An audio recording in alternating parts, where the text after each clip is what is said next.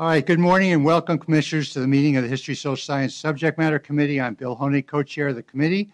On behalf of the Instructional Quality Commission, I'd like to welcome the Commissioners, State Board members, Department staff members, and members of the public who are present today. I'll get right to the point. We appeal to the Commission to bring the treatment of India and Hinduism in the narrative in line with the standards for evaluating instructional materials for social content. The ethnic and cultural group section of this state law requires teaching material to instill in each child a sense of pride in his or her heritage. The religion section instructs that no religious belief or practice be held up to ridicule and that no religious group be portrayed as inferior. It requires that students be allowed to remain secure in any religious beliefs they may already have. As you will hear, this is not what is happening to our Hindu children who find the section on India and Hinduism demeaning and hurtful, a problem not solved by the proposed draft. I'm here as an American citizen and a California Hindu. Like I said, I'm deeply concerned at the unfair, negative portrayal of Hinduism and Indian civilization in California textbooks. I find this vilification and negative portrayal and the egregious slighting of Indian civilization in world history as dishonest and frankly against the spirit of education.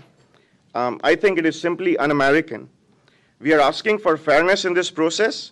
There is absolutely nothing in the textbooks about Hinduism that a practicing Hindu would recognize as Hinduism. I would go as far as to state that. There are some lofty ideals of cultural understanding mentioned in the framework and the standards, and I feel they're simply not being extended to Hindus and to people with Indian heritage. I urge you to please take urgent and necessary steps to ensure that the textbooks that our kids read. I also support the edits of Dr. Bajpai of Uberoi Foundation.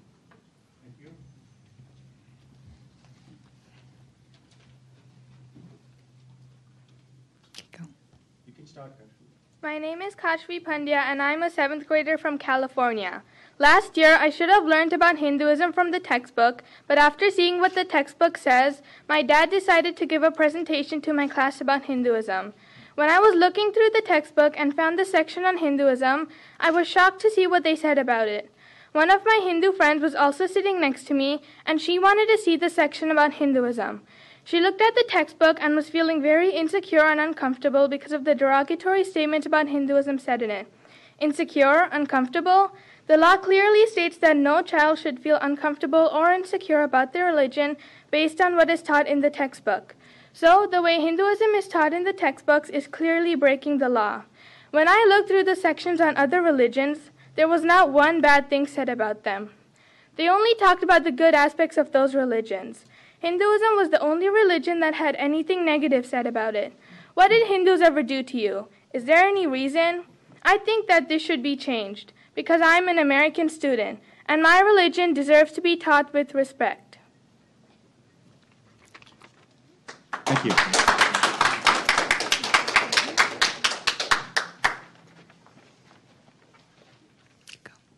My name is Vyamika Pandya, and I am an 8th grader from California. Last year in 7th grade, when learning about world history, I learned nothing about India or Indian civilizations. Not one word. I learned outside of school that during the era we've been studying, India held 24% of the world's population. Using this same ratio, our 600-page textbook should have about 144 pages on Indian culture. There was not a single. Why? How could anyone overlook close to a quarter of the medieval world's population? If I did not learn about my culture outside of school, I would think that Indian culture was not important and did not have any accomplishments in the world, when in reality this is not at all true. India has a rich and diverse culture which has produced great thinkers, rulers, doctors, food, inventions, medicine, and many other contributions to our modern way of life. Therefore, it must be fairly represented in California textbooks. Thank you.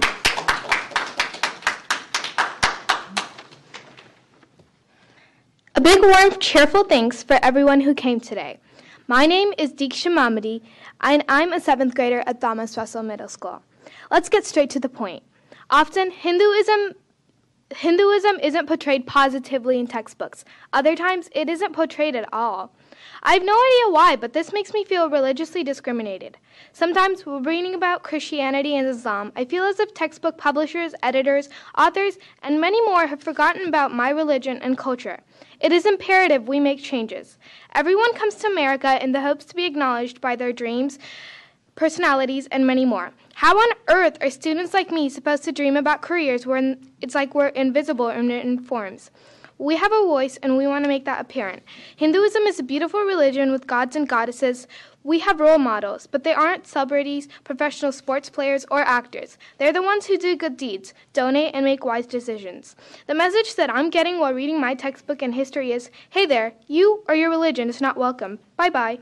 Some excerpts are biased with British insights. We glorify certain cultures in an unfair way. Some cultures that were meant to do harm are praised immensely. This is unacceptable, and I would like further action taken. Hello everyone, my name is Bhavani and I work for University of California, Berkeley. As a parent of 7th grader, I am here to express my concern today. My daughter is feeling it difficult to openly talk about her religion because of what it is written in her 6th grade textbook. The information published in the book is not at all a Hindu perspective. As a citizen of America, I believe that each individual has the right to practice their religion, but I do not understand why Hinduism is singled out and misinterpreted. All I am requesting here is a fair treatment and social justice. I would like to see the corrections made for Hinduism in the 6th grade textbook in a similar way that the corrections were made to the other religions in the past. I have a positive hope that California Department of Education, Instructional Quality Commission listens our voice today and take necessary appropriate actions. And I really support the edits made by Dr. Bajpai for 6th grade textbook from Uberoi Foundation. We can use it as a baseline if needed. And in the 6th grade class, one of my daughter's father came to teach the social science because at least our daughter has exposure to not only to the textbook but also to the real Hinduism outside. So it is not fair to teach the wrong things and also portray only the negative things in the religion, but we deserve some respect, and then corrections need to be made. Today, most of the students, like thousands, are reading every day, and they're getting the wrong information regarding the Hinduism and getting the wrong message. So I request the corrections, and also it can still be in the grade level, it can still be the subject specific, and also I'm not asking to increase the length of the lesson or not go out of the subject specific. It can still be in the same length. I'm just asking for facts about Hinduism. Thank you. Thank you. My name is Vrinda Suresh, and I'm a 10th grader from Fremont. I've grown up in the U.S., but I have deep roots to my Indian heritage because my family visits India almost every year, and I've attended Chinmaya mission classes since kindergarten. So I'm an Indian American, and I would say that I'm a proud Indian American, but because of the information that's being given in these textbooks, it's hard to be proud of either. Because how can I be a proud American when American textbooks are attacking my religious and cultural heritage? And how can I be a proud Indian when solely negative information is being published solely about India and Hinduism? I've read the chapters about India on ancient India in multiple California 6th grade textbooks. And with the information that's published in these textbooks, it's not at all surprising to me that a lot of my Indian friends and family seem to feel ashamed of their Indian heritage. They try to not be Indian. And I can't really blame them, because nothing appealing about India or Indian religion is being presented in these chapters. How are kids supposed to feel secure in their religion and heritage when they have nothing to feel proud of? When their friends are probably making fun of the religion that, according to what they're being taught, is based on ideas like an oppressive caste system and sexism. And they're not being taught that other ancient civilizations at the same time had equally oppressive social classifications and were equally sexist. and they're being taught that India was nothing until the Aryans invaded, even though the Aryan invasion theory is historically improbable. Textbooks either need to point out the flaws of every ancient civilization and every religion, or point out the flaws of none of them. But it's completely unfair to take a single society, culture, heritage, religion, and completely tear it to shreds while ignoring the mistakes that have been made by others. Thank you. Thank you.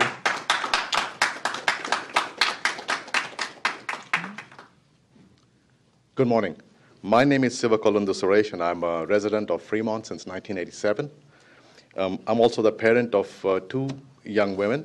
One of them you just heard in 10th grade. And I wanted to address, to the commission, the need to improve content in the textbooks pertaining to how Hinduism is presented to the 6th grade students. The current problems as I see it, I tried to summarize them into a few brief bullets. Inaccuracies in the key tenets, concepts of karma, dharma, words that people know who are adults, but they're never taught and correct to the children who are learning them in 6th grade. There's also a stress on social problems and conflating that with religion. That happens in Hinduism texts in 6th grade today. And overall leaves a negative impression that it leaves in the minds of impressionable young adults or young children.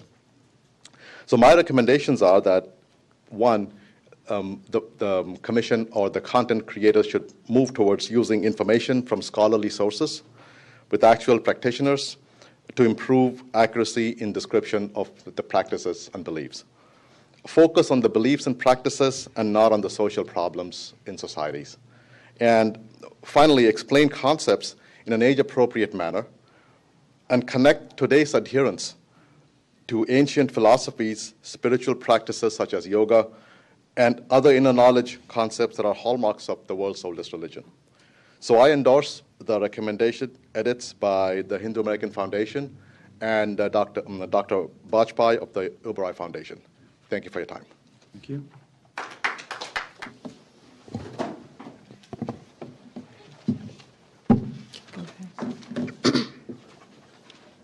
So, hello, I'm Rupesh Barman, a 9th grader in the San Ramon Valley Unified School District.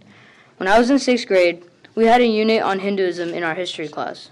Being a Hindu myself, I noticed that there were many things wrong with the book. In fact, it got to the point where my teacher simply let me teach the class because it was more accurate than the textbook. One example of how inaccurate our information on Hinduism is the following. On our test for Hinduism, there was a question on what kind of religion Hinduism was. I selected monotheistic, and I ended up getting the question wrong. Now, I know that Hinduism is a monotheistic religion, but it's still being taught in public schools that we believe in multiple gods. We believe in one supreme being in different forms. In all humility, without me, the non-Hindus in my class, and even some of the Hindus, probably would have walked away with complete misinformation about the religion. A textbook, a student's biggest resource for learning, shouldn't be so flawed that a 6th grader can provide better information. That's why I'm here, missing school and making up for 2 tests. I want to make sure that students can rely on their textbooks to provide accurate information. I want to make sure that a student does not have to assume the role of teacher because their textbook was inaccurate. I'm not saying that history textbooks are bad on the whole. I actually like their layout, and on the whole, I guess their information is pretty accurate because experts. I'm solely focused on not having a religion with over 1 billion practitioners misrepresented in school, a place where children come to learn information that they will use in everyday life. And the way we can do that is with the edits proposed by Dr. Bajpai of the Uberoi Foundation. Thank you.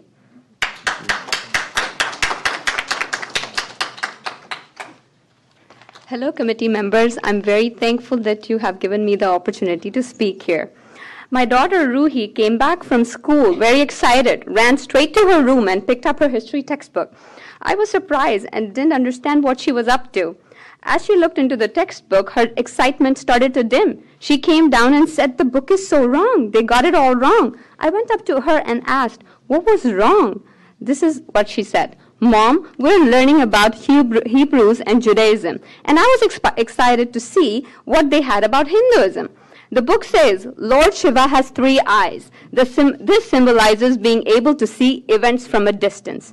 Now, but doesn't Lord Shiva's 3rd eye symbolize wisdom and destruction from evil?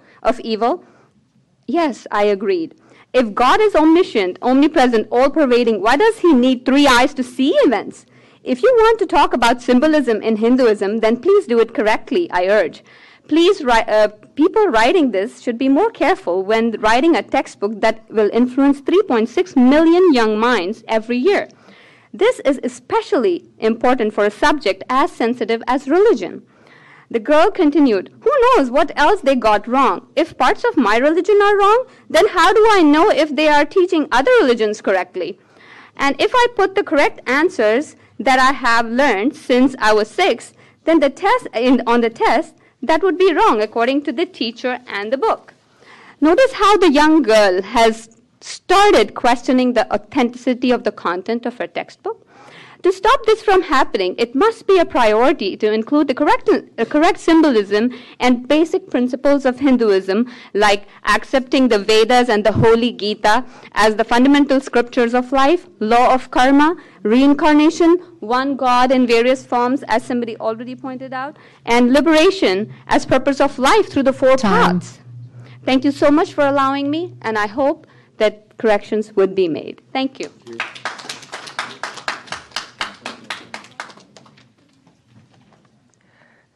Dear learned men and women, good morning. My name is Vishnu. I am from San Jose. My child is studying in 5th grade. So, I've been frequently teaching her after I come from office, and through that I got the opportunity to see the social sciences books from 3rd grade. So, one thing that I don't see is any reference to that Hinduism and India. So, one thing that I noticed in the books are that local topics are covered, which are to the California and to the US. So there are a lot of folks from here in the California and in the US. So one thing, these are the list. Swami Vivekananda is one of the important religions in the modern times. So he gave a speech in 1893 in the World Parliament of Religions. So that was one of the most celebrated, and he became a historical figure. So right here in the United States. And then regarding the folk arts and music, we can take that George Harrison and the team of Beatles. He was a follower of Swami Prabhupada, who is known to turn the hippies into a happy people, who actually gone into the drunk paths and then drug addicts. He turned them people and good guys. And right here in the California, Professor Alan Anderson of San Diego State University, he did quite important research on the Eastern religions, and he explained a lot in his books and videos. And there was a famous philosopher called Jiddu Krishnamurti. He lived here in the OJ, California, which is in Ventura County near Santa Barbara. So this Professor Alan Anderson had an opportunity, and he picked up and he met Jiddu Krishnamurti and had a series of lectures, I think about 2 decades ago, and I think they also got published in the TVs around that time, I believe. So yeah. So I would like the committee to consider these and include the text. Thank you.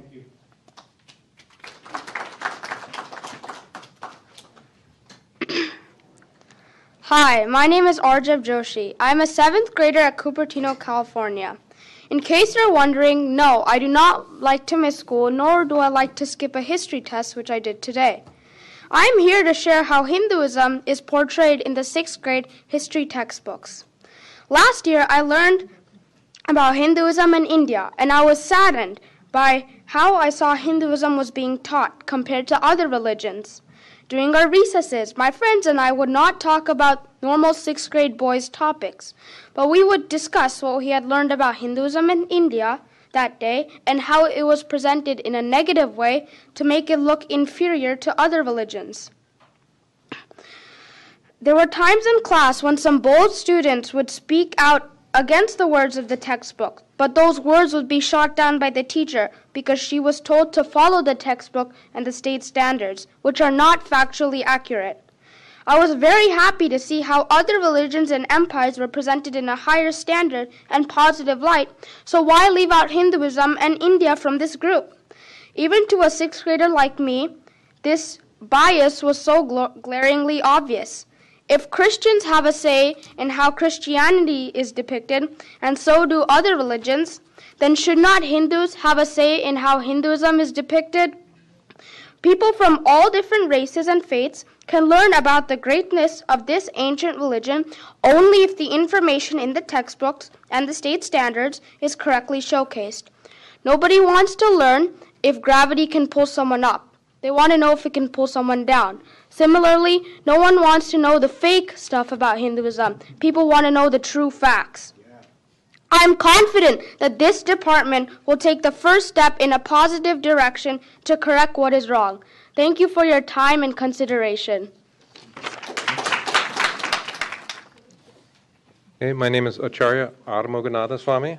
There'll be a test on that later. I'm a monk from a monastery in Hawaii. We are responsible for bringing the Pineapple Express here. You're welcome. Thank you. I'm managing editor of Hinduism Today magazine. Dr. Shiva Bajpai, Professor Emeritus of History, Cal State Northridge, and Director of the Uberoi Foundation Institute for Curriculum Advancement, and I wrote this book, The History of Hindu India, in 2008 in response to the 2005 textbook controversy. And this year we did an academic paper which analyzes, and this was part of our submissions, the approved California textbooks and the framework which shows the existing account of Hinduism in all the textbooks, wanting an accuracy, authenticity, and sensitivity. With regard to India, this draft framework prepared by your predecessors does not reflect the input of experts on India or Hinduism, nor of the community itself. We have submitted revisions that for the sixth grade that are in accord with the social content standards, that are complete, that are almost the same length as the original, reflect the best recent scholarship and the sentiments of the Hindu community, especially of the parents and their children who we've met by the hundreds in the last 5 days. These changes meet all the laws and stipulations of the state. They will be beneficial to the self-esteem and emotional health of the young students by making the narrative on Hinduism comparable to the depiction of Judaism, Christianity, and Islam in the textbooks. Thank you very much. Thank you. My name is Shiva Bajpai, and I'm historian of 57 years teaching. If I sound sick, which at the moment I am, I suffer from Parkinson's disease for the last 6 months.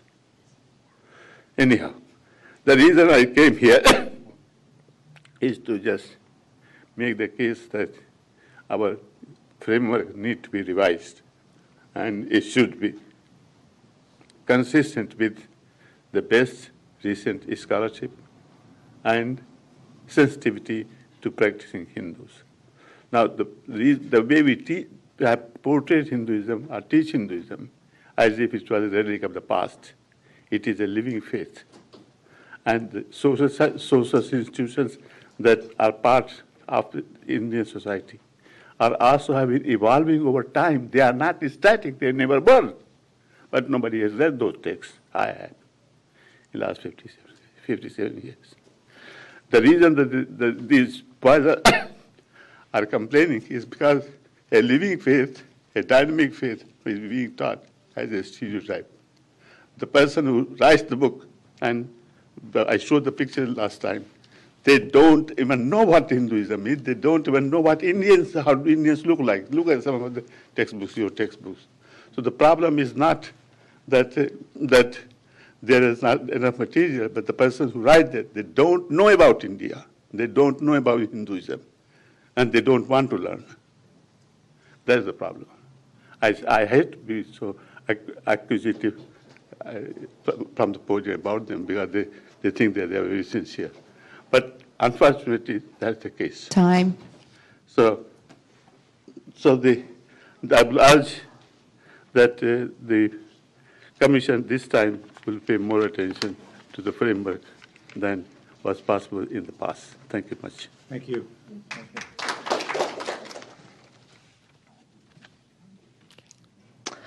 Hello, I'm Sadhaka Jayanatha, Assistant Editor of Hinduism Today, based out of our monastery in Kuwait. In the past week, I've been meeting with hundreds of California Hindu parents and students. It reinforced the need to explain these few basic points about Hinduism, most of which are absent in the current narrative.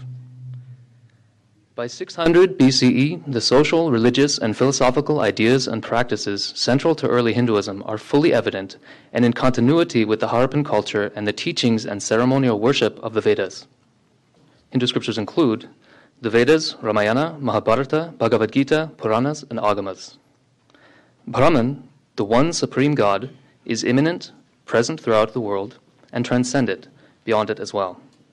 In action, Brahman creates, preserves, and dissolves the universe over vast periods of time.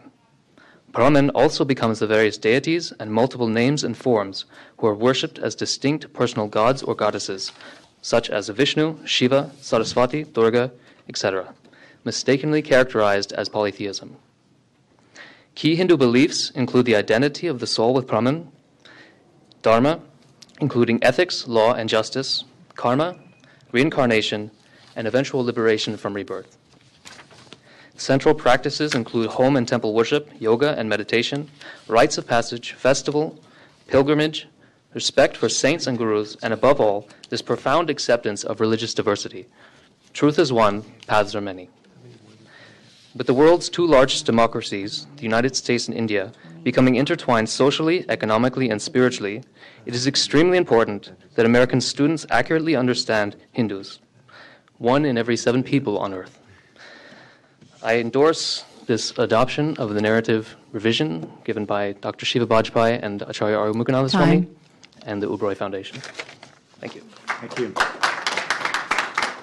My name is Arvind Kumar and I represent CAPEEM. To the Commission members today, I have this to say. You may believe that you are writing the framework for teaching history to school students, but in reality, you are authoring yet another chapter in the history of the civil rights struggles of USA through your actions of favoring Abrahamic religions while humiliating the children, Hindu children, using the curriculum as your weapon. Our points are very few, and if you wish, you can fix them. First, while Hinduism is taught through the lens of the anthropologist and the sociologist, Christianity and other religions get the theologian's view.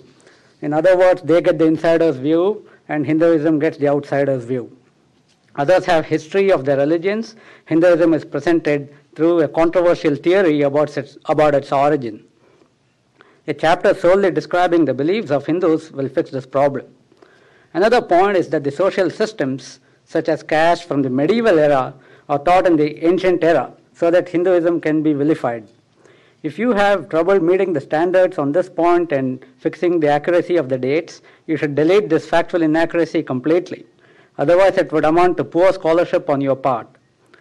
There are also no heroes from Hinduism in violation of the California Education Code. So it appears that you are aligning the document with the existing textbooks rather than the other way around. It's the textbooks that must follow the framework and not the framework that follow the textbooks. Thank you. Thank you. Good morning. I am Dr. Nalini Rao, Professor of World Art in Soka University of America.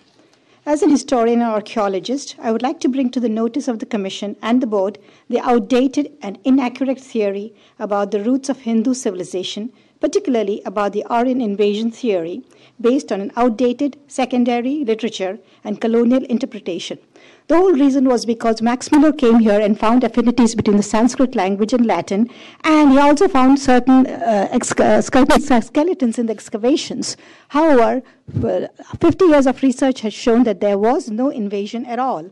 I recently brought out a 1,000-page edited volume on the Sindhu-Saraswati civilization and held an international conference on this topic, where eminent historians such as Kenoyer, Bish, Scheffer, Konrad Elst, and others have repeatedly proved that this was an indigenous civilization which celebrated pluralism, multi-ethnicity, and philosophical learning. Archaeological evidences are authentic, and their importance for the interpretation of Hindu civilization is of utmost importance for the understanding of students' parents as well as maintaining the integrity of historical truth.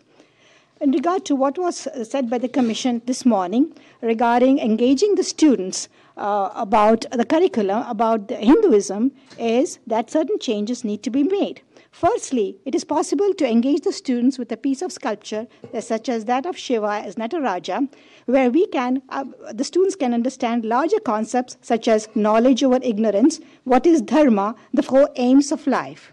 Secondly, it is possible to make them understand by talking about yoga and what yoga is, the mind over the body, and how the great teachers who come from India and are still coming from India have given the West a very useful tool in order to uplift themselves.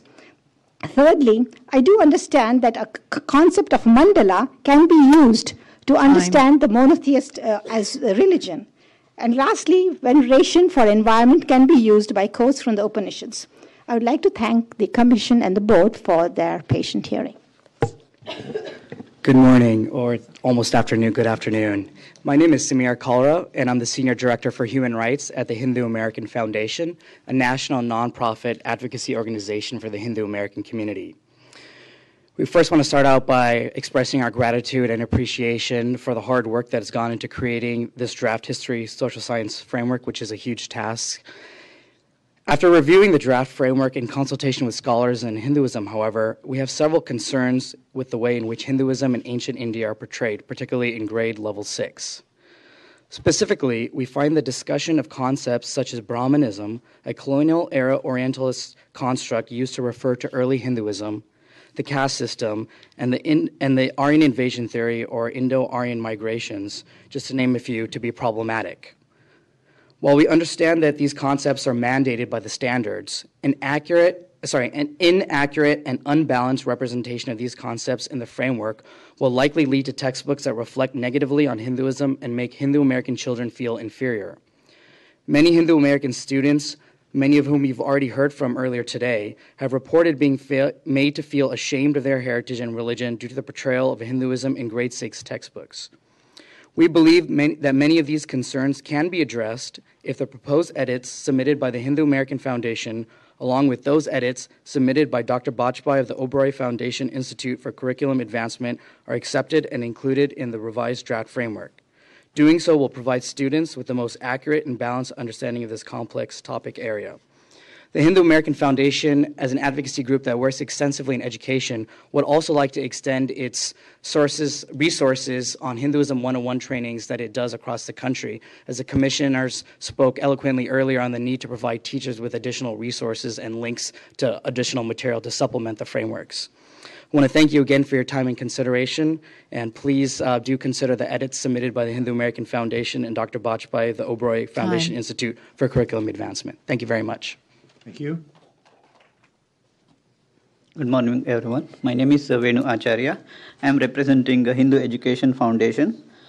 The members of Hindu Education Foundation are seriously concerned about the way in which California textbooks and the current history and social science framework portray Hinduism and the history of India.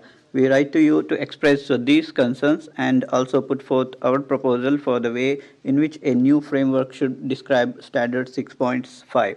This proposal is aligned to the standard and fairly and accurately describes our heritage.